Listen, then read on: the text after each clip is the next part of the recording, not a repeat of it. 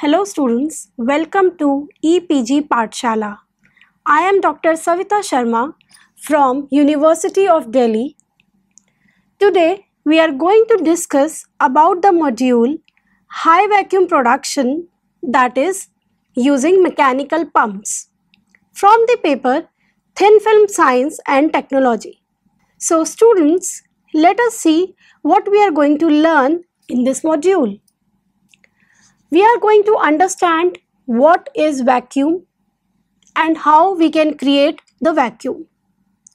Then we'll study in detail how the vacuum is created using pumps, and then we will study in detail about mechanical pumps and their broad classification into positive displacement pumps and momentum transfer pumps.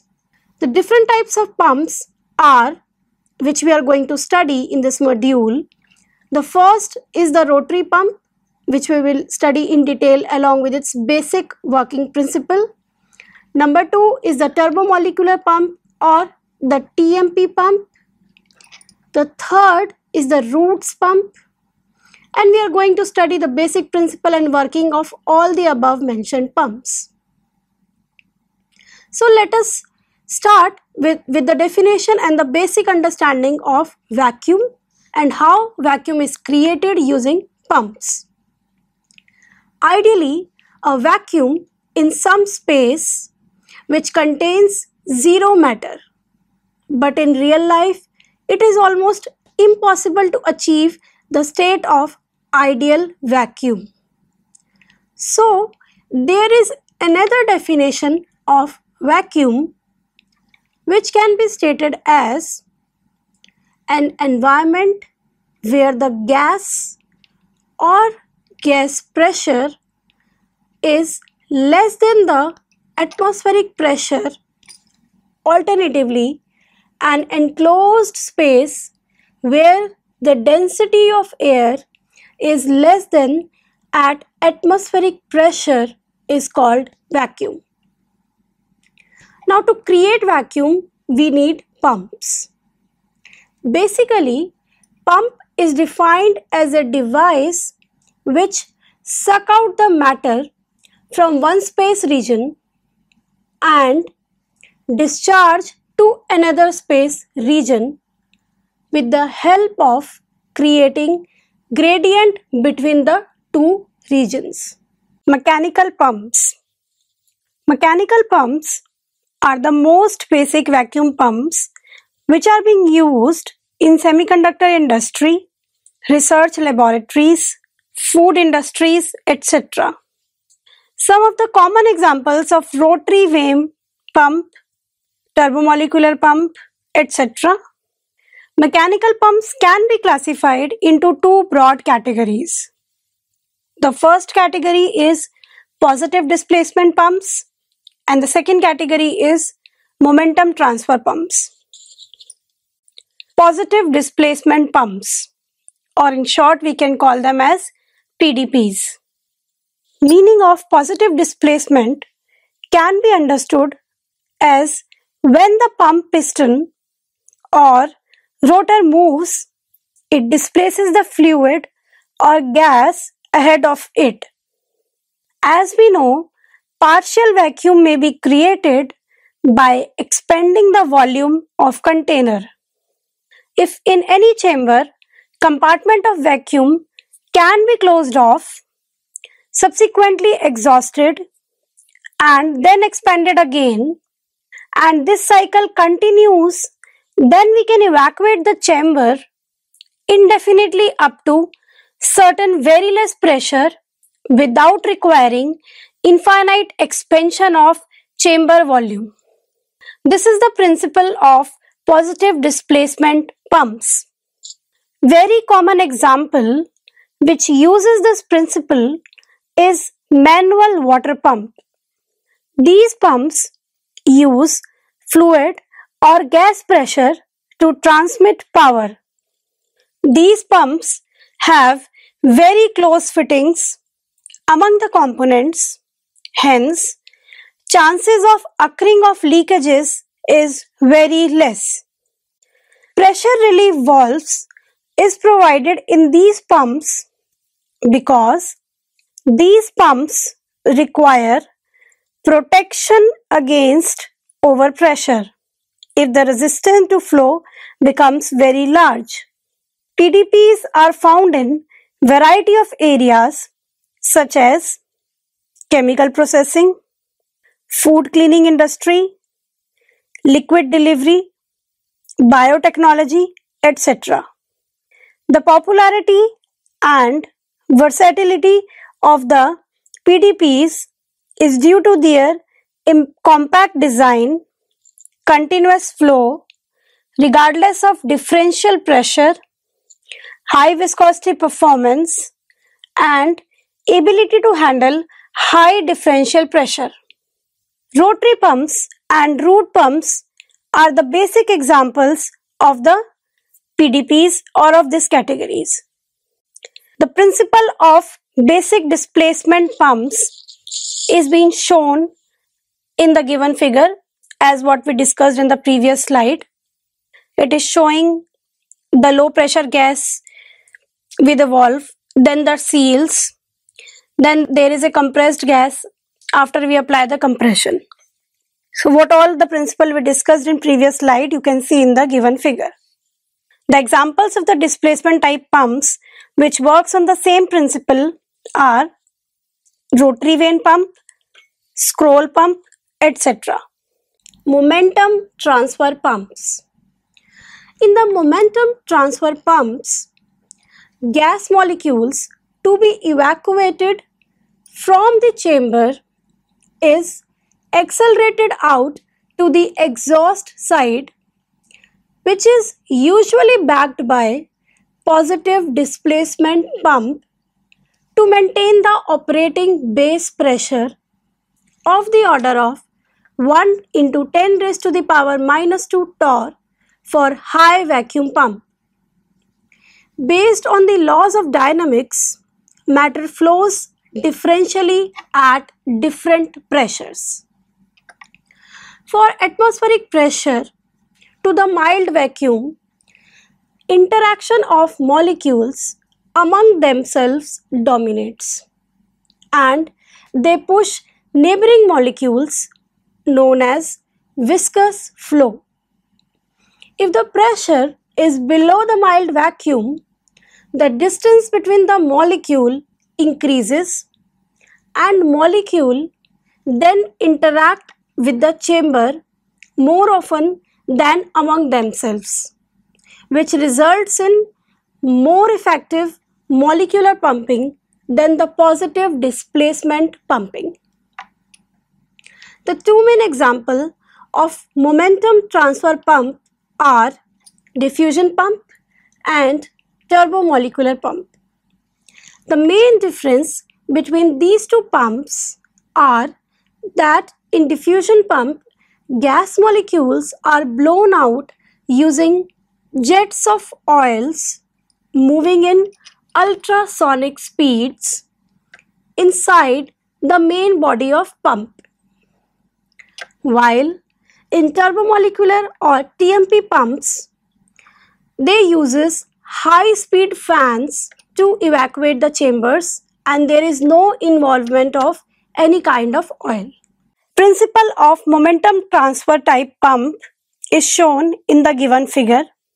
The examples of displacement type pumps which work on the same principle, diffusion pump and the turbomolecular pump, etc. So the examples of displacement type pumps are diffusion pump and the turbomolecular pump. That the pressure of the taken volume of gas becomes slightly higher than the atmospheric pressure and then discharge it to the atmosphere. Rotary pump evacuate the chamber from 760 torr to 1 into 10 raised by minus 4 torr. Typical internal parts of rotary pump are shown in the given figure, which is in the coming slides. Chamber in which vacuum is to be done is connected to the inlet part. Once the rotary pump is connected to the chamber, and vane starts rotating, and eventually it entraps large volume of gas molecules which are present inside the chamber. And as the vane moves further, gas expands in crescent-shaped volume, and as the vane rotates further, it compresses the entrapped gas below the exhaust valve until the pressure of the entrapped gas molecules exceeds the atmospheric pressure. Eventually, the pressure exceeds atmospheric pressure and gas molecules are then expelled to the atmosphere.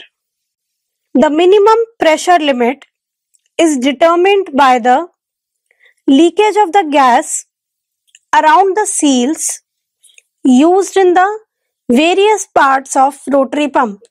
For a single stage rotary pump, it is around 50 millitorr, and for the two-stage rotary pump, it is 0.1 millitorr.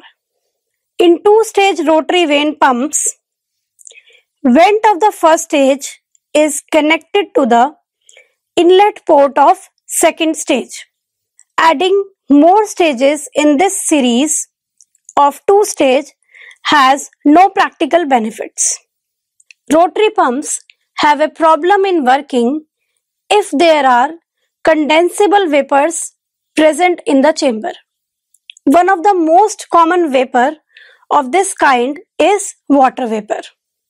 As the water vapors inside the chamber will be compressed inside the rotary pump, it will condense into liquid prior to the opening of the exhaust valve. This liquid dilutes the oil and further it will corrode the pump. In order to prevent this condensation problem, a gas ballast is provided with the pump. The gas blast valve will introduce small amount of dry gas in the region where compression takes place. This introduction of dry gas will reduce the amount of compression that a condensable vapor undergoes and hence reduces the condensation problem. The oil that surrounds the stator serves as lubricant of moving part, and also it seals the outlet valves from any leaks. Rotary pump oils must have low vapor pressure, still be viscous enough to seal across the vanes of pump. It is also important to check oil level time to time, and oil level always be maintained at the proper level. The figure given here shows the details of the rotary pump. We can see the inlet of the pump. We can see the vane that rotates. We can see the oil which is leveled at a particular position, and there is a crescent shaped volume. Rotor and stator can be seen, and there is an exhaust valve and exhaust outlet. Turbomolecular pump, or in short TMP. Turbomolecular pumps are the extended version of one of the earlier high vacuum pump known as molecular drag pump. The basic cross-sectional view of molecular drag pump is shown in the figure given here. We can see that a spiral channel is machined into the stator and a flared disc as a rotor. These molecular drag pumps reported to be designed in early 1900s but having very low pumping speed and misaligned bearing designs were also existed, which limited its practical applicability for realizing and maintaining high vacuum. To overcome these issues, there were changes in design, and this is called as modern molecular drag pump. In the construction part, Very high strength aluminum alloy is used for making rotor, and the shape is kept to be like inverted cup. Inside and outside surface of the rotor is machined to create spiral grooves which are aligned with the stator in a specific pattern to give the pump action. Both the surfaces inside and outside of the rotor creates elongated pumping path. The shape, size and tolerances of the machined grooves changes from the inlet part to the exhaust part in order to allow for multiple compression stages. To provide cooling to the pump, flush gas is used intentionally. Flush gas is also used for exhausting the compressed gas inside the pump. In general, molecular drag pumps have the compression ratio of 10 to the power 9:1 for nitrogen. Pumping action of the molecular drag pump is dependent upon the time which gas molecules stay at rotor and stator, and also on the velocity with which gas molecules hit the blades of a rotor. So higher the molecular weight of gas to be pumped, lesser is the pumping speed. Nowadays, there is another change in design, that the arrangement of the rotor and stator is arranged like a turbine. So now this pump is called as turbomolecular pump or TMP. Outside view of the pump and the internal parts of the pump are shown in the figure given here. We can see the internal parts showing the inlet flange, shaft, upper bearing, motor, exhaust and lower bearing. Then we can see the stator and rotor. We can see the cooling water and the moving blades. Turbomolecular pumps cannot compress the air directly into the atmosphere.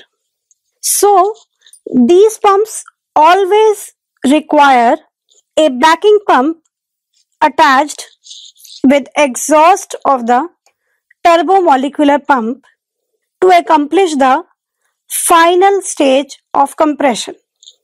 Critical backing pressure for turbomolecular pumps is 10 to 40 torr, which allows these TMPs to be backed by rotary pump.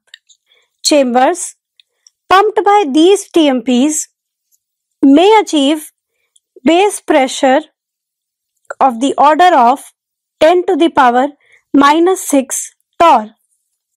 The next category or the next type of pumps which we are going to study are the roots pump. Roots pump are one of the examples of mechanical vacuum pumps which do not have any oil or lubricating fluid. Internal diagram of typical roots pump with 4 stages required for creation of vacuum is shown below in the figure. Roots pump consists of 2 double lobe impellers which are shown in black dumbbell shape, which rotates in opposite directions with the pump housing. In the figure given below, upper down faced arrow shows gas inlet connected from chamber, and lower down faced arrow is the outlet of roots pump. Position of the rotors in situation 1 and 2 is such that the volume intake increases from 1 to 2. As both the rotors move further, some part of the volume is now cut off from the inlet side can be seen in situation 3. In situation 4, this much volume is opened up to the exhaust side. Now gas under 4 vacuum pressure, which is higher than the intake pressure, flows in. This inside flown gas compresses the gas coming from the inlet side. As the impellers rotates further, this volume of compressed gas is ejected at the exhaust part. This process is repeated twice in one full rotation of both the impellers. Sometimes 3-lobe or 4-lobe rotors are used for higher pressure duty. As shown in figure, both the impellers are exactly identical. They are dimensioned and arranged in such a manner that when they rotates, large enough part of the first impeller is a close fit to the surface of the second impeller. The two impellers are dimensioned to be in close fit with pump housing also. When these two impeller rotates, they really never touches each other at any point of time, and also they do not touch housing of the pump at any point of time. In both the cases, impellers with housing or within impellers, there is a clearance of 0.05 mm to 0.25 mm. Since the isolation from inlet port to the outlet port is very narrow, there is backflow of gas which is being pumped from exhaust region to the inlet region. So efficiency of compression is lesser as compared to oil-sealed vacuum pumps. As far as pumping speed is concerned, there is an extra advantage in roots pump owing to the zero rubbing contact. Due to zero friction, which results from contacts, impellers can rotate in very fast speed, that is from 1000 to 4000 rpm, which results in much higher pumping speed. The efficiency of pump occurs when pump is operated at pressure of 5 into 10 to the power minus 2 torr with compression ratio of 10. So these root pumps require a backing pump like rotary pump for better efficiency and pumping speed. Operating pressure range of single stage roots pump is 10 to 10 to the power minus 5 millibar total pressure, and it is very much sensitive to the 4 pressure.